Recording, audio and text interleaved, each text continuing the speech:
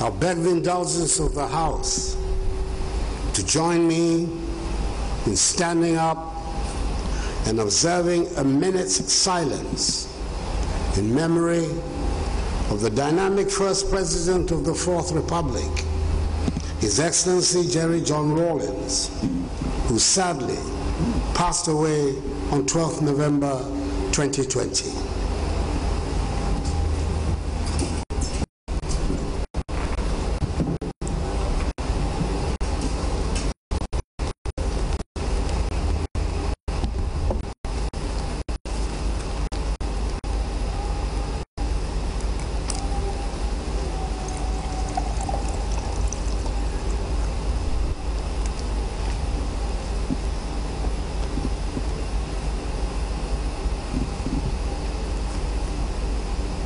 May his soul rest in perfect peace in the bosom of the Lord until the last day of the resurrection, when we shall all meet again.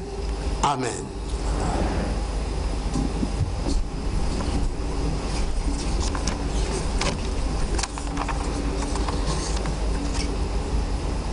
Mr. Speaker, as demanded by the Constitution, I have come before this august House to deliver on the dissolution of this seventh Parliament a message on the state of the nation, which is essentially an account of my stewardship as President of the Republic these past 4 years. On 7th December 2016, the good people of Ghana went to the polls and honored me and my party, the New Patriotic Party, by voting us into office. We were given a clear and unequivocal mandate with decisive victories in the presidential and parliamentary elections.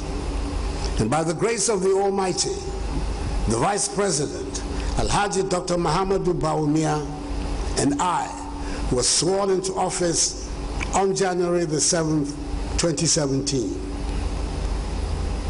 We had presented to the people of Ghana during the campaign a clear plan of how we intended to grow and transform the economy. Speaker, we thought we knew that we would face a difficult situation, but when we took a good look, we were still taken back by the state of the economy we inherited. An economy with severe macroeconomic instability, weak growth, a troubling financial sector, low investor confidence, and significant structural bottlenecks. The basic facts of our unhappy inheritance are well documented. 15.4% rate of inflation, a 9.3% fiscal deficit, 32% rate of interest, a 3.4% rate of GDP growth, the lowest in 2 decades, all under an IMF-sponsored bailout program. We set to work quickly, and I'm glad to say that we've been able to stabilize the economy, exit satisfactorily the IMF program, and restore confidence in the economy. At the end of 2019, the economy was characterized by strong growth in response to implementation of government flagship programs, single-digit inflation, reduced fiscal deficits with 3 consecutive years of primary surpluses, relatively stable exchange rate, significant improvement in the current account with 3 consecutive years of trade surpluses, strong foreign exchange reserve buffers, and markedly reduced lending rates. The global pandemic of COVID-19 threatened to derail the progress chalked over the first 3 years of my administration. Its impact has led to the revision in GDP growth for 2020 from 6.8% to 0.9%, and later to 1.9%, to reflect significant slowdown in economic activities as a consequence of the effects of COVID-19 on lives and livelihoods. The proactive decisions taken by government to fight the pandemic, as well as revitalize and transform the economy with the 100 billion CD Ghana Cares or Batampa program, anchors bright prospects for the medium term. Government will continue to implement prudent fiscal measures to quicken the pace of fiscal consolidation. And in March this year, the Minister for Finance will come to this august house to provide further details on the measures to be taken to restore our country back to the path of economic recovery. Mr. Speaker, government in 4 years has recorded a number of significant milestones in our quest to formalize and modernize the Ghanaian economy. We believe it is the fairest and fastest way to achieve our goals. The National Identity Card rollout, the National Digital Property Addressing System, the interoperability of mobile money transactions, the introduction of the paperless operations at the port, e-business registration system, and access to digital financial services are all part of the drive to formalize our economy and enhance its productivity. For years, there had been unhappiness and sometimes agitation on the subject of the geographic delineation of regions in the country. In the particular case of what was to become the OT region, their demand for a new region stretched back to more than 60 years. We decided that we needed to resolve these matters to be able to bring governance nearer to the people. The constitutional processes for the creation of new regions was put in place, and after the petitions and stakeholder consultations, the people in the identified areas have the opportunity to vote in historic referenda. There were overwhelming approvals for the yes vote in the referenda held in 47 districts across 4 existing regions. This led to the creation of 6 new regions, and we now have 16 instead of the 10 regions that existed at the start of my administration. 4 years ago, it sounded recklessly optimistic, but free SHS and free TVET are now entrenched parts of our educational setup.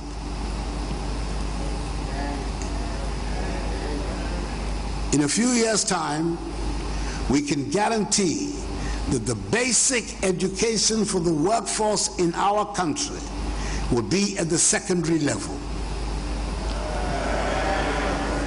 It is a transformational step that we have taken, which should quicken the pace of development all round and give us confidence in our future.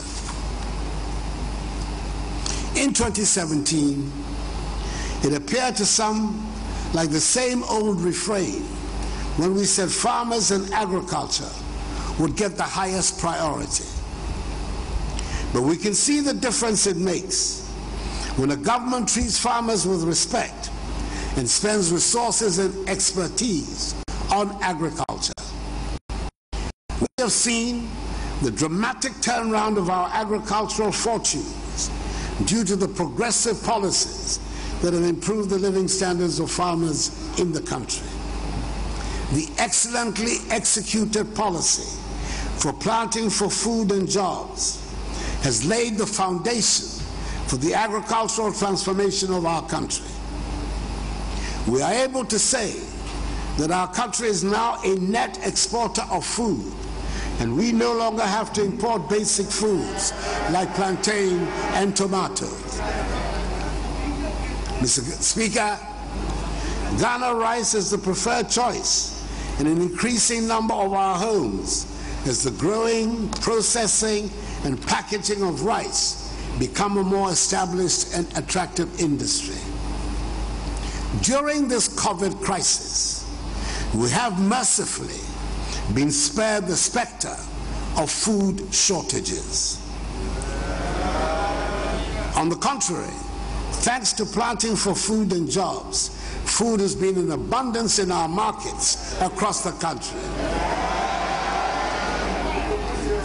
Throughout the ages, food processing has provided the takeoff point for the industrialization of many nations. And we are taking that lesson to heart as we pursue the goal to industrialize, modernize, and create jobs for the young people of our nation. The One District, One Factory program is part of the anchor on which we are building the comprehensive industrialization of our country. Much of the work has now been done to put in place the framework for the rapid implementation of projects. The factors that are currently in place and in production reflect the underlying principle of the program, which is the equitable distribution of development projects around the country. The prospects of our becoming the automobile hub in West Africa are growing stronger every day, with investments being made in the country by global manufacturing giants in the automobile industry. Mr. Speaker, probably the most difficult problem the government met on coming into office was the state of the banking and financial sector. Many of our banks were in distress and had been kept on unsustainable and artificial life support by the central bank. The supervisory agencies were unfortunately not performing their duties, and the governance and management structures of many of the banks were clearly not adequate. If truth be told, many of our finance houses were running what can only be called glorified Ponzi schemes and had lured many depositors into these schemes. We were in a desperate situation, and urgent radical measures had to be taken to prevent the collapse of the entire financial and banking sector. The Bank of Ghana, under new leadership, intervened and has restored sanity to the sector, and in the process, we've saved the banks involved and 4.6 million depositors' funds. The government has had to find some 21 billion cedis to fund the cleaning up exercise. This exercise has enabled a more robust financial and banking services sector to emerge, the better to finance the rapid development of our nation. Mr. Speaker, there are painful lessons that we all have to imbibe from this debacle. There is no question but that many people got attracted to the unsustainable high interest rates that some of these financial houses were offering. In all financial dealings, we have to accept what the experts tell us, that whenever whatever on offer sounds too good to be true, it invariably ends up being untrue and unsustainable.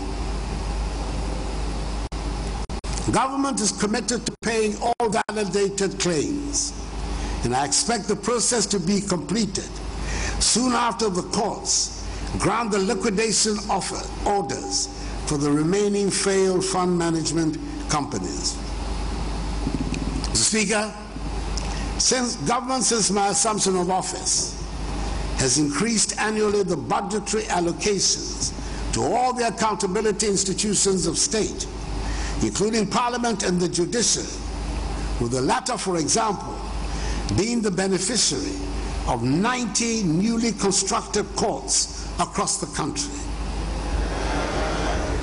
Our security agencies have been equipped with more personnel and the requisite tools needed to maintain law and order, as well as protect the territorial integrity of our borders.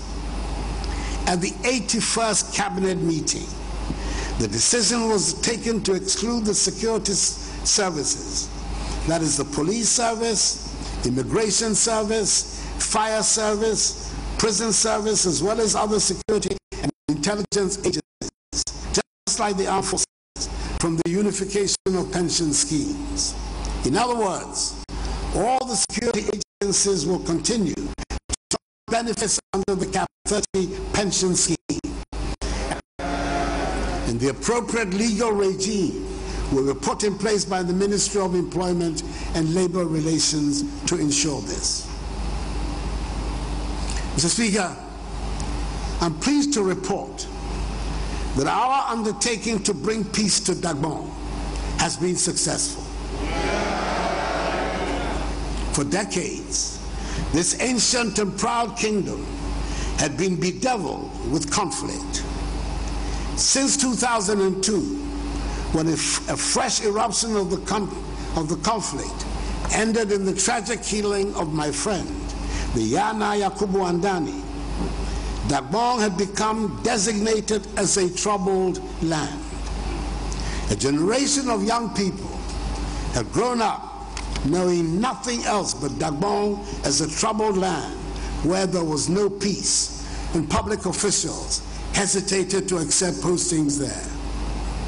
On assumption of office, we decided to tackle the problem with renewed vigor.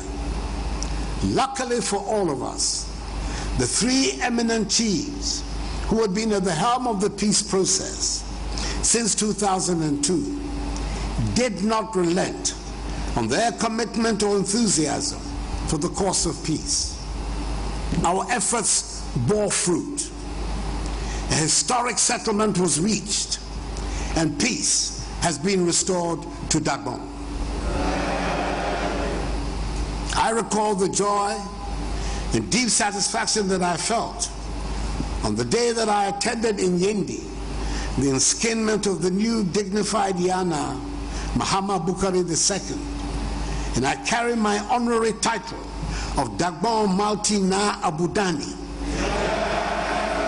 which he graciously bestowed on me with pride. I admit freely that it was one of the highlights of the past 4 years for me as President of the Republic. I was happy, not just because a long-running problem had been finally resolved, but also because I know that the development and modernization of our country that we all desire can only happen when there's peace and unity in Ghana. I express the deepest gratitude of the nation to the many people who worked so hard to give Agyapong the opportunity for its people to lead normal lives again. I pay homage especially to the three eminent chiefs who led the process: the redoubtable Asantehene Otumfuo Osei-Tutu II, the overlord of Mamprugu, the Nairi Na Bohugu Abdullah Mahami Sheriga, and the overlord of the Gonja state, the Yagbonwura Tutumba Boresa Sulemana Japa. And I congratulate the Agyapong people themselves for deciding to embrace peace. We pray we learn all the hard lessons and reject the use of violence to resolve the problems that will come up in our lives.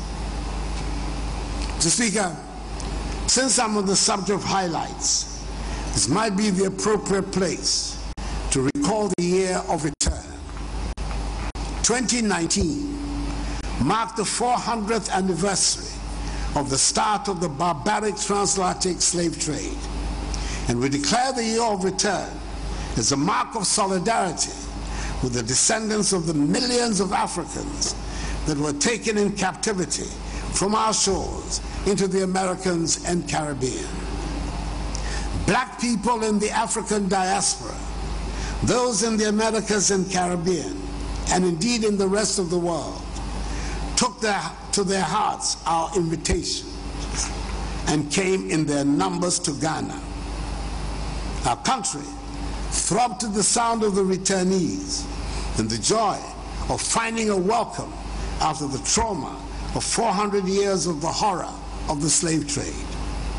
The young people of the world came to Ghana, and it was a good experience for all of us to play host to the world. We entered the year 2020 full of hope and the determination to build on the successes and joy of 2019, which ended on such a high note. Then the unexpected struck, and our world was literally changed overnight with the arrival of the COVID-19 pandemic. This pandemic has shaken economies and public health systems the world over and brought even some of the wealthiest and most developed countries to their knees. Over here in Ghana, our first priority in fighting the pandemic has been and will continue to be the health and safety of our citizens. We pioneered life-saving innovations that the WHO has since sought to replicate elsewhere. Our success thus far is a testament to the tireless work of our researchers, scientists, advisors, public health managers, frontline health care workers, hospital staff, contact tracers, and so many others who have dedicated themselves to the fight to keep Ghanaians safe. Our nation is deeply indebted to them. Prior to the onset of the pandemic on our shores, government had succeeded in restoring the highly indebted National Health Insurance Scheme, inherited in January 2017, back to rude health. Some 95,000 health workers were recruited into the public health sector, and we ensured that each constituency now has a well-equipped, functioning ambulance. COVID-19 has presented us with the opportunity to resolve some long-standing problems in the health sector. We have taken steps to resolve the problem of infrastructure deficit in the healthcare system once and for all, with the exemption of Agenda 111 and the start of the building of hospitals around the country. We are upgrading district hospitals where they exist and establishing new ones where they do not. We're also investing in our next generation of Ghanaian doctors and nurses. Throughout the period, I have tried to keep the Ghanaian people informed with regular broadcasts so we all know what is going on. This has led to the phrase fellow Ghanaians attaining a new status, as Ghanaians brought their famed ingenuity to find relief in the doom of the devastation being wreaked by the pandemic. Our artists and designers have brought their expertise to bring unexpected relief. We're wearing the fellow Ghanaians and this too shall pass fabric with pride and the knowledge that we're able to find something positive out of the darkest events. I've had a team of dedicated Ghanaian professionals formed into a task force who have been advising me throughout the crisis, and I'm extremely appreciative of them and all those who have risen to the occasion and helped us to cope with the crisis. I'm using this opportunity to again remind all of us that the pandemic is still with us, and we have to maintain the protocols to keep us safe. Mr. Speaker, these past 4 years, it has been a joy and a great privilege to serve our nation as president. There were many moments of great satisfaction, some moments of frustration, and some moments of disappointment. That is not saying anything special. That is life, and I did not expect that everything the government tries to do would have universal acceptance. There is one subject, though, which I believe we, the people, need to have an open conversation, and that is the phenomenon of galamsey. Should we allow or not allow galamsey? The illegal mining that leads to the pollution of our water bodies and the devastation of our landscape. As I have said often, The Almighty having blessed us with considerable deposits of precious minerals, there would always be mining in Ghana. Indeed, there has always been mining in Ghana. The problem we have is the use of modern technology that leads to the illegal mining methods, posing serious dangers to our water bodies and the health of our environment. The pollution of our rivers and water resources has been so acute on occasion that the Ghana Water Company is unable to afford the distilling of water to make for safe drinking. We have to talk about galamsey. We who are leaders owe it to the country to take the subject out of the party political arena and have an honest conversation about this menace to our future. Mr. Speaker, by dint of hard work, we have ensured that presently our country's reputation amongst the Committee of Nations is high. For the first time in our history, Ghana has been honored by her peers with the privilege of playing host to a Pan-African institution, the Secretariat of the African Continental Free Trade Area, AFCFTA, one of the most momentous developments in the modern history of our continent. I've also been honored to follow in the footsteps of my predecessor presidents, specifically their excellencies Jerry John Rawlings, John Agyapong Kufuor, and John Dramani Mahama, with my appointment as chairperson of the Authority of Heads of State and Government of the Economic Community of West African States, ECOWAS. I'm aware of the enormity of the task ahead, and I assure the community that I'll discharge my duties to the best of my abilities. Mr. Speaker, I would like to say a special thank you to the members of this august House, to the members of this 7th Parliament in our 4th Republic. I speak as someone who has served 3 terms in this House, and I can safely say that this 7th Parliament has been the busiest ever and arguably the most productive in the history of our country. You have passed almost 50 pieces of legislative instruments. The acts have been wide-ranging in scope and reach. We finally have the Right to Information Act. We have an Office of Special Prosecutor Act, the Ghana Integrated Aluminum Development Corporation Act, the Ghana Integrated Iron and Steel Development Act, the Witness Protection Act, the Lands Act, the Historic Private Members Bill, and lots more. In many ways, you have helped transform Ghana, and you have every right collectively to be proud of the work you have done. Mr. Speaker, the next Parliament is not going to be anything like this one that ends today. I do not suggest that the House might not be as busy, but the sitting arrangements, the source and decibel levels of sound from the House would certainly be different. The good people of Ghana have spoken and given Parliament an almost equal strength on both sides of the House. We have no choice but to work with the consequences of the desires of the people.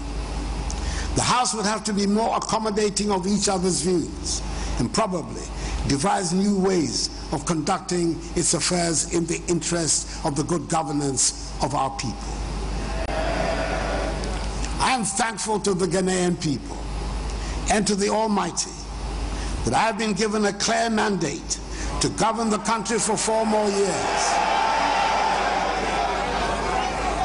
and thereby given the opportunity to complete tasks, consolidate some of the far-reaching measures we have introduced, and initiate further changes and adjustments to policies and practices. The Constitution demands that we go to the people after 4 years to ask for a mandate, and we must listen to the voice of the people. I said during the election campaign, and it is my firm and passionate view, that I should only be president in a fairly conducted election which I believe in all sincerity the election of 7th December was. I recognize that my main opponent in the election, the former President John Dramani Mahama, has gone to the Supreme Court to seek its intervention and grant reliefs that he believes were compromised in the conduct of the elections. It is good for the nation that in the end he chose the legal path. Instead of the pockets of violence that have attended the rejection of the results by his party in the period after the elections. We all have to make a deliberate decision to invest in the rule of law and uphold the integrity of the institutions of our state, so that no person or group of persons take the law into their own hands with impunity. Mr. Speaker, it has been my great pleasure and exceptional privilege these 4 years to have served as President of our beloved country. I'm grateful to you, this Honorable House, for its cooperation in the enterprise to attain our common goal and aspiration of advancing the peace, progress, and welfare of the Ghanaian people. I will see some of you in February. Those of you who will not be present, have best wishes for the future. May God bless the Parliament of the Fourth Republic and us all. And may God bless our homeland Ghana and make her great and strong. I thank you for your attention.